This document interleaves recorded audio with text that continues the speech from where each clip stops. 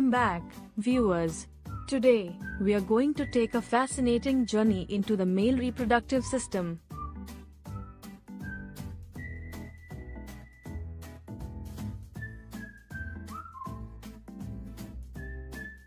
Understanding this intricate structure is crucial for anyone curious about human anatomy.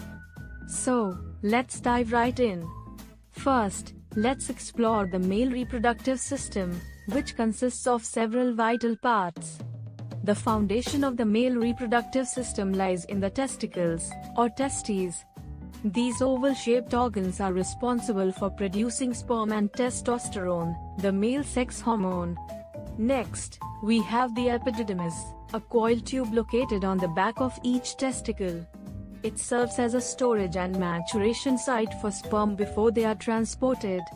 The vas deferens is a long, muscular tube that carries mature sperm from the epididymis to the ejaculatory duct. Here, we encounter the seminal vesicles, responsible for producing a significant portion of the semen. They contribute fructose and other substances that nourish and support sperm. The prostate gland is a walnut-sized organ located beneath the bladder.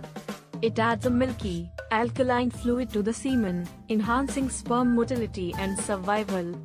Two small glands called Cooper's glands secrete a clear lubricating fluid known as pre-ejaculate. This fluid helps neutralize the acidity in the urethra and acts as a lubricant during sexual activity. The urethra is a duct that serves two purposes. It carries urine from the bladder and also transports semen during ejaculation. However, both functions don't occur simultaneously. And there you have it, the male reproductive system demystified.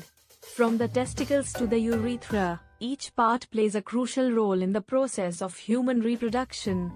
It's a remarkable system that showcases the wonders of the human body. If you found this video informative, give it a thumbs up and consider subscribing to our channel for more exciting content on anatomy and science. As always, stay curious and keep learning. See you in the next video.